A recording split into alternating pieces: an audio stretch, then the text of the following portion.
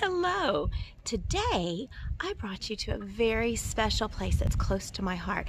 This is Lake Conroe. Look around. Oh my goodness.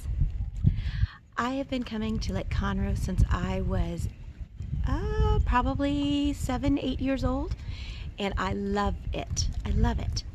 But it also fits today's Bible message. The story is the one where Jesus walks on water.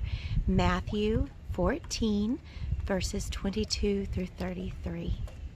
And I started thinking, oh, we could do all kind of things with this walking on water, but I think the best part is just seeing water and being out in it.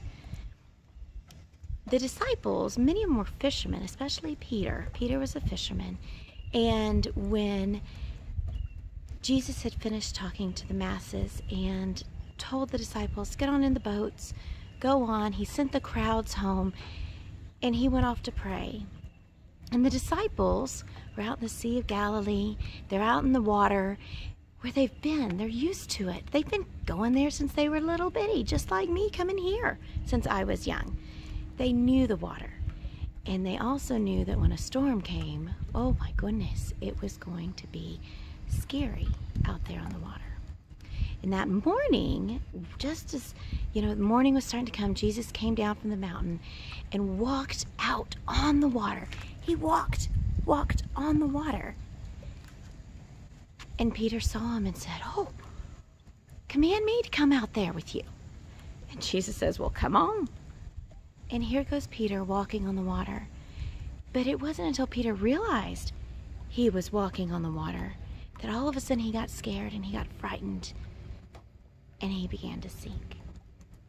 Many times we're like that.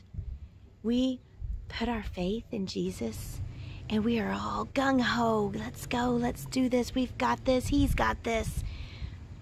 And then we look around and we realize what all we're doing and what all we're accomplishing, and it scares us.